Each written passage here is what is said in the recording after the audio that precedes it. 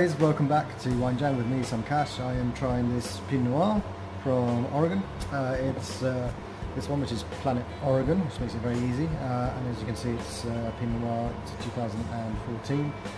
They try and make sustainable Pinot Noirs here, so the vineyards and the bottling and everything else is done so that it's a bit more agriculturally sensible, I guess is the best way to put it. On the nose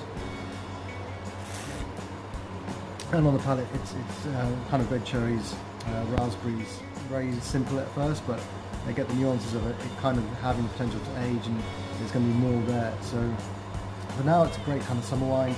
I'd definitely kind of check it out. I was really quite surprised with this. Yeah, it's lovely. Check it out wherever you can find it. But there you go, Planet Oregon, and yeah, see you guys.